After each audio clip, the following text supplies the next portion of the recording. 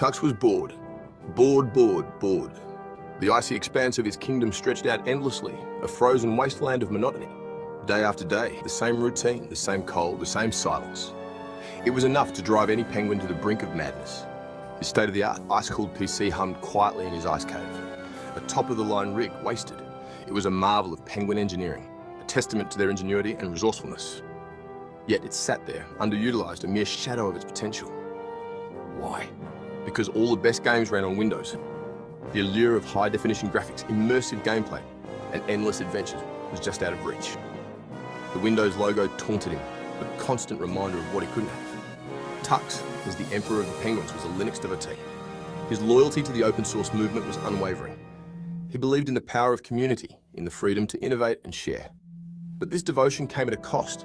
Using wine to play games felt wrong. It was a compromise, a half measure. It was like trying to fit a square peg into a round hole. The experience was clunky, frustrating, and ultimately unsatisfying. Like eating krill-flavoured ice cream, it was a poor substitute for the real thing, a pale imitation that left a bad taste in his beak. Tux longed for something more, something better. It was time for a change, a big world-altering change. Tux knew that he couldn't go on like this. He needed to take action, to shake things up, to break free from the chains of mediocrity.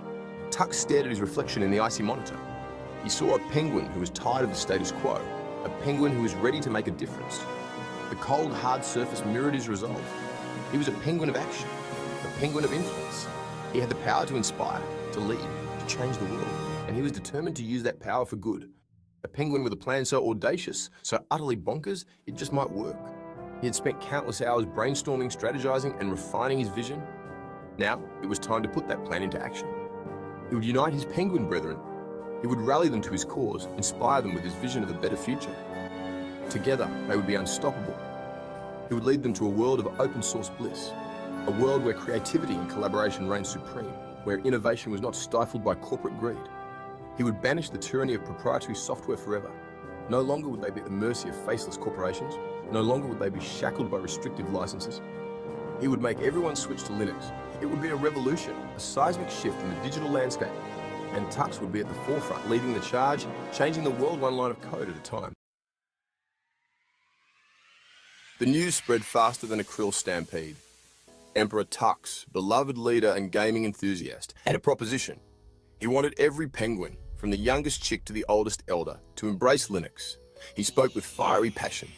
He argued that Linux was faster, more secure, and infinitely more customizable than that other operating system. He promised a world free from crashes, blue screens of death, and forced updates. A world where penguins controlled their own destiny. A world with better games. The penguins, initially skeptical, were swayed. Who doesn't love customizable software? And better games? Sign them up. A collective squawk of agreement echoed across the icy plains. The great Linux penguin revolution had begun. The first phase was simple: gather the hardware. The penguins, with their keen sense of organisation and teamwork, knew exactly what they needed to do. They spread out across their icy homeland, collecting every piece of electronic equipment they could find. From old, discarded computer parts to the latest gadgets, nothing was left behind. Their determination was unwavering, and their mission was clear. Penguins fanned out across the globe. Their mission: collect every single USB drive they could find. They ventured into bustling cities, quiet suburbs, and remote villages. No place was too far or too difficult to reach. They scoured every nook and cranny, leaving no stone unturned. Their journey took them to places they had never been before, but their resolve never wavered. They infiltrated schools, offices, and even the International Space Station. The penguins were masters of disguise, blending in seamlessly with their surroundings. In schools, they posed as students, diligently collecting USB drives from computer labs. In offices, they masqueraded as employees, swiping drives from desks and drawers. And in the International Space Station, they floated weightlessly, securing the most elusive drives. No flash drive was safe. The penguins guarded their precious collection with utmost care. Each drive was meticulously catalogued and stored, ready for the next phase of their plan. They knew that these drives held the key to their success, and they were determined to protect them at all costs. These were no ordinary USB drives, though. Oh no, these drives were special, customised by the most tech-savvy penguins. They had spent countless hours modifying and enhancing each drive, ensuring that they were equipped with the latest technology. These were flipper drives, the pinnacle of penguin engineering. These were flipper drives, specially modified by the most tech-savvy penguins. In their secret workshops, the penguins worked tirelessly, using their expertise to create the perfect tool for their mission. They soldered, programmed, and tested each drive, making sure that it was ready for the task ahead. Their dedication and skill were unmatched. These drives, loaded with a special Penguin-modified version of Linux, were the key to their plan. The Penguins had developed their own version of the operating system, tailored specifically for their needs. It was fast, secure, and open source, embodying the very principles that the Penguins held dear. With these drives, they were ready to change the world. Phase 2 was even simpler to distribute and install. The Penguins, now armed with their flipper drives, set out to share their creation with the world. They travelled far and wide, distributing the drives to anyone who would take them. They visited homes, businesses, and public spaces, spreading their message of open source freedom. The Penguins, masters of stealth and surprisingly adept at using their flippers to type, infiltrated homes and data centers worldwide. They moved silently, their presence barely noticed. In homes, they installed the new operating system on personal computers, ensuring that families could enjoy the benefits of open source software. In data centers, they upgraded servers, enhancing the performance and security of critical systems. With military precision, they replaced every single operating system with their Penguin-approved Linux. The Penguins worked quickly and efficiently. Their movements synchronized like a well-oiled machine. They swapped out hard drives, installed new software, and configured settings, all in record time. Their expertise was evident in every action they took. The world was about to get a whole lot more open source. The Penguins had achieved their goal, and they celebrated their success with joy and pride. They knew that their efforts would have a lasting impact, bringing the benefits of open source software to people everywhere. The future was bright, and the Penguins were ready to lead the way. The next morning, the chaos began. It was a day like any other, or so it seemed. The sun rose, casting a golden hue over the sleepy towns and bustling cities. But as the first rays of light filtered through the windows, a strange phenomenon was unfolding. Millions of people woke up to find their computers different. The familiar hum of booting systems was replaced by an eerie silence, followed by a series of unfamiliar beeps and chimes. As screens flickered to life, users were greeted not by their usual desktops, but by an alien interface. Gone were the familiar icons, replaced by a sleek Penguin-themed interface. Panic ensued. The once intuitive layout was now a labyrinth of Penguin icons and cryptic symbols. Emails, documents, and cherished photos seemed to have vanished into the digital ether. What have they done to solitaire? The cry echoed through countless homes, offices, and cafes. The beloved card game, a staple of procrastination and relaxation, was now a bewildering array of tuxedoed birds. Cried 1,000 grandmothers in unison. Their morning routine disrupted, they stared helplessly at the screens, their fingers hovering uncertainly over the keyboards. The stock markets crashed as traders stared blankly at their Linux-powered Bloomberg terminals.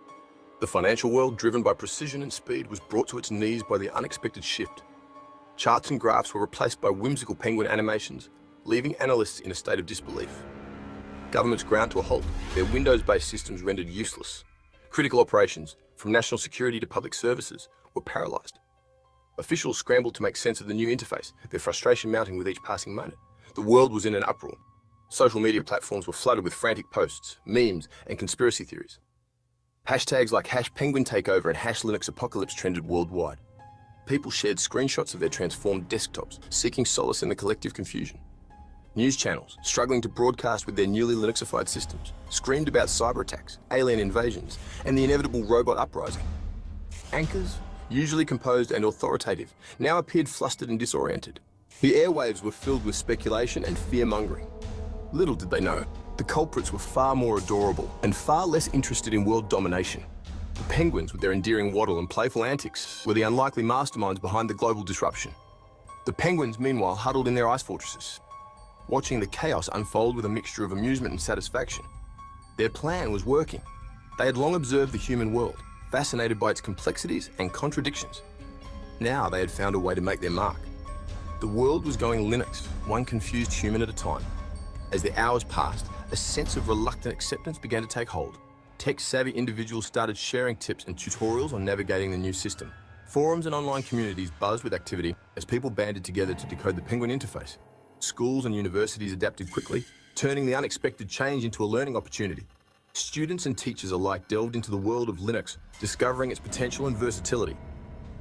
What began as a day of chaos slowly transformed into a journey of discovery. Innovators and developers saw the disruption as a challenge. They began creating new applications and tools, inspired by the Penguin-themed interface. The tech industry, initially paralyzed by the change, found a renewed sense of purpose and creativity. Media outlets, once frantic and disoriented, adapted to the new normal. They began broadcasting tutorials and interviews with Linux experts, helping the public navigate the transition. The narrative shifted from fear to curiosity, as people embraced the unexpected change.